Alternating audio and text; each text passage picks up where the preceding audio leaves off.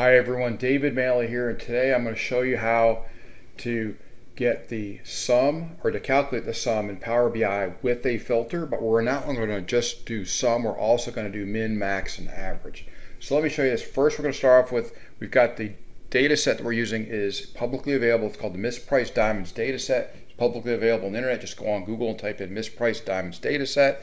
It's got your carat, clarity, price, and so on of diamonds. So what I'm going to show you here is I'm going to click on this calculated field right here. All you have to do to create one is right click here, hit new measure or new column. So if I click on target diamonds right here, let's select that. It'll eventually populate over here. There it goes. And we've got target diamonds equals calculate sum of mispriced diamonds data set updated, which is this, the data right here, new price, which is what we're using is the new price, and it's updated again, listed it again as the carat. And then so what I'm doing is I'm filtering based on the carat greater than or equal to 0.5. So what that means is any of these 0.23, 0.29, 0.31s, I don't want those. I'm just showing an example. It could be anything, but in this case I'm picking the carat field and I don't want anything less than 0.5. So I got greater than or equals to 0.5. And you can see it right there. That's how you put in the calculate field for that. Calculate then sum. Then you're going to put the field that you want, new price, right? So that's what I have here. And then I'm filtering based off of carat. Okay, it could be off of clarity. It could be off of anything. Now clarity I could not use because that's actually text, SI2, SI1, stuff like that.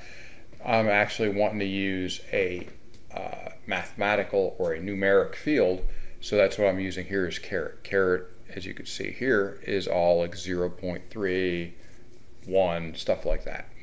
So that's how that formula is right there, and then you check it, hit the check box, and it's good, hit close, and that gives you the sum of it. Now if I go in here and I look at new price or I look at target diamonds, I've got new price, but on this side what I'm doing is this is no criteria, full data set on this side, right? So this is the whole thing. That's what's in the data set. This is all the columns in the data set, except for maybe a few if there's something in there I don't know. I've got a couple of calculated fields in there, but that's it. This side is where I have the criteria that I don't know why this keeps popping up here. Let's get rid of that, remove that. So anyway, this side here, I want 0.5 carat size or larger. That's the criteria, minimum of 0.5. So you can see here the difference is I have, these are these fields right here, which are your cards, right? So that I could use cards or a multi-row card, but I'm using cards, and these show me the minimum, average, and max, and the count, right? So on this side, let's start with the count. I have the full data set. I have 53.94 or 53.94 thousand of these diamonds, right? But once I input the constraint of the filter on the sum with the sum based on greater than or equal to 0.5 carats, I've got 36.27 thousand. See the difference? So I've lost, and it's okay, it's good. I've lost these guys. I've removed them that are less than 0.5 carats. And now I'm going to show you also, I've got minimum of carat, maximum of carat, and average carat. So that gives me the full gist of the data I'm looking at, right? So I've got the number, but I need to have, here I've got 0.20 is the smallest, right? So once I input that filter, it's no longer there. I have 0.5. So to get that for here, I have to calculate the minimum carat, same formula, except instead of sum, I'm going to use min. See this? And you rename it something else, min carat of target diamonds. So calculate minimum, min, of mispriced diamonds at updated carat, and then I've got I'm filtering it by target diamonds of greater than or equal to 0.5. So remember, this was in the sum. I created this target diamond, so I'm filtering based off that because I don't want to filter off new price, because if I filter off new price, I'm still filtering off the full data set, right? So I want the minimum, not of this, because that'll give me, a number like 0.2. I don't want that. I want the minimum of this now. So I'm focused on the new field, which I brought in with the sum calculated field. And so when I put that in, You can see it right here. Then I have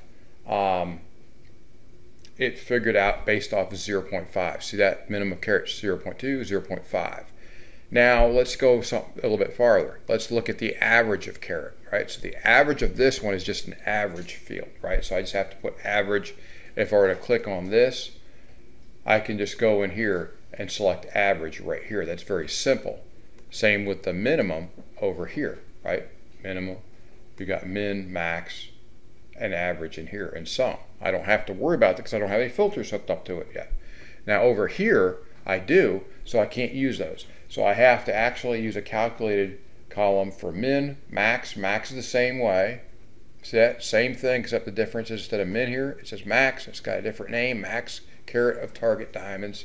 Same exact thing. And then I've got average for the average one, right? So average, if I click this again, now we've got average. Calculate, I got the C's wrong there. Let's just make it a C, that's fine. And we've got calculate average of that filter greater than or equal to 0.5. So when I click off of this and I'm over here, I have a minimum of 0.5, an average of 1.02, and the max is still the same because I did not filter out the maximum. I could have set a maximum of 4.5, and this would be 4.5 versus 5.01. It's got the same max.